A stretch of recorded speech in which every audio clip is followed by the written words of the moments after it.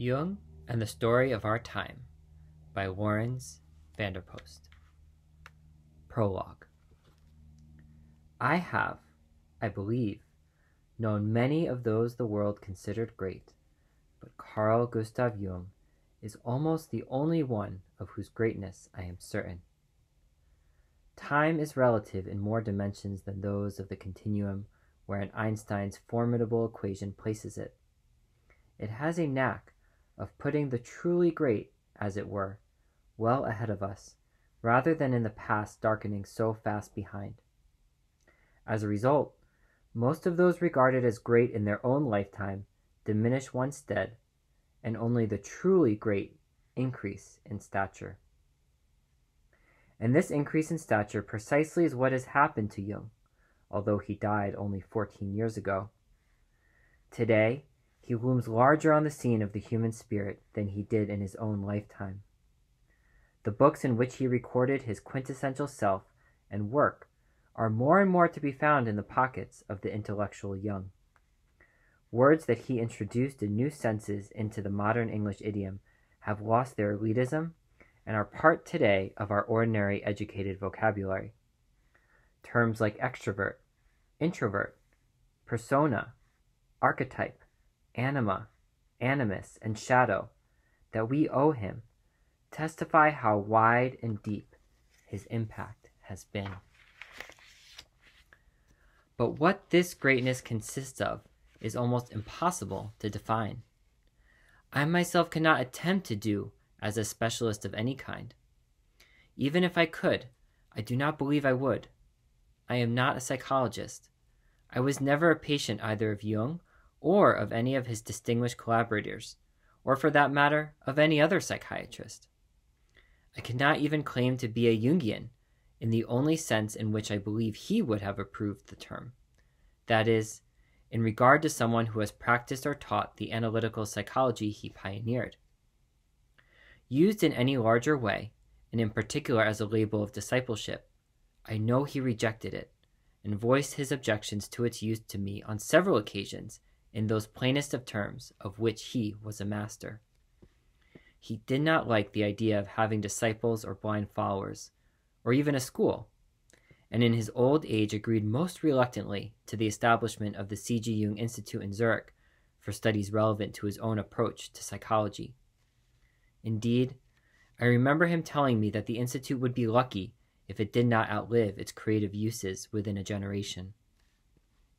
Above all, he had a profound horror of, quote, isms, and the adjective Jungian, which could so easily be a doorstep to Jungianism, was ruled out in his own discipline of psychology. Quote, I do not want anybody to be a Jungian, he told me. I want people above all to be themselves. As for isms, they are the viruses of our day, and responsible for greater disasters than any medieval plague or pest has ever been. Should I be found one day only to have created another ism, then I would have failed in all I tried to do. Ours was, to use the term in its technical sense, a non-psychological relationship. I was in it purely for the love of it. Insofar as I could make some small return for the immense amount his friendship gave me, I believe it came out of this, so that no matter how much my lack of specialist qualifications may limit my interpretation of the man, it is just possible that my view may have a value which is not adequately represented in the mass of material that has been written about him. At the moment, the world knows him almost exclusively as a psychologist and psychiatrist. Yet great and original as his contribution in these fields has been, and unsurpassed as was his gift of healing the abnormal and psychologically sick, his importance to so-called normal man and his societies, I believe, is much greater. It is astonishing to me how this larger aspect of the man has been overlooked by most of the interpreters, who still come from far and wide, like multitude of dingies with outboard motors chugging in the wake of a dreadnought, home at last from a sea on which few of us have ventured.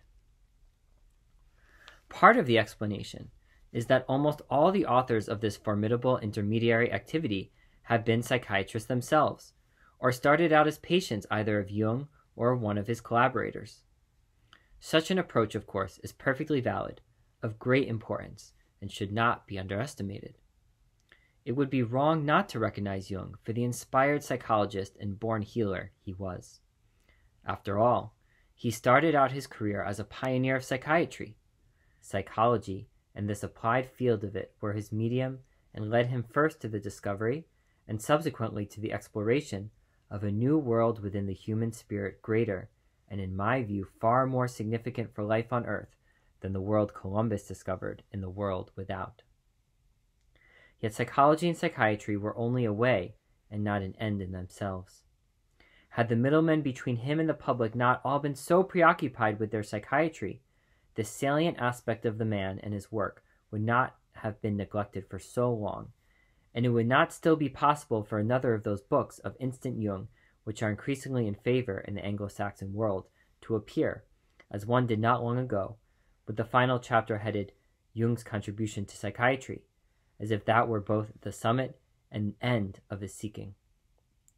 One has only to glance at Jung's memories, dreams, reflections, to see how the man himself was full and overflowing with a greater concern. There one finds only one chapter, the fourth, entitled Psychiatric Activities. It is followed by one called Sigmund Freud. Then there comes Confrontation with the Unconscious, where, much condensed, Jung gives his own account of a confrontation as portentous for the increase of human awareness as the dark night of exile in the Old Testament, wherein Jacob, the father of Joseph the dreamer, wrestled alone and long with an angel. Only then does one reach the chapter headed The Work.